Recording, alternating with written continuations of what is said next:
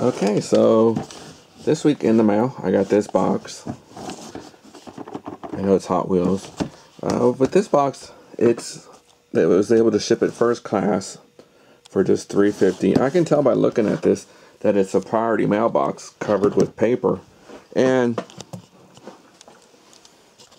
just a quick look. I do a lot of shipping, so you can get all this stuff free from the post office. Just go to their webpage. They have a lot of great size boxes. And people used to turn them inside out and use them like this. But then the post office caught on and they started printing priority mail on the inside of the box. So this is another way around it. So in this way, that's just the way around it. So at least the cards was shipped in a box.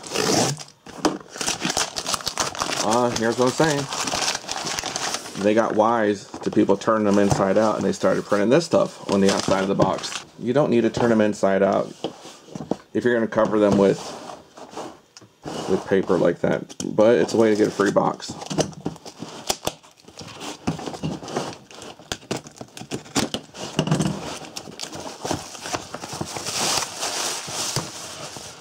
Alright, we have cushioning, we have bubble wrap, and should be 2 cars in here, if it's what I thought I was waiting for.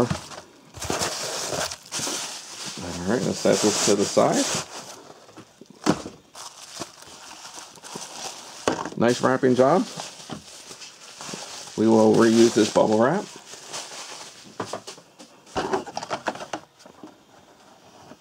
Here's what we have first. I have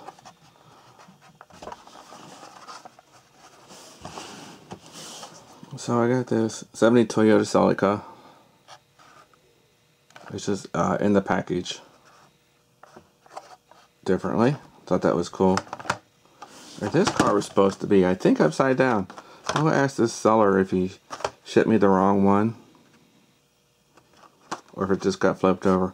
But they did have a good wrapping job, good packaging job. I wonder if we could flip it, if it flips back over. Oh well, I'll play around with this, and thanks for watching this video, guys.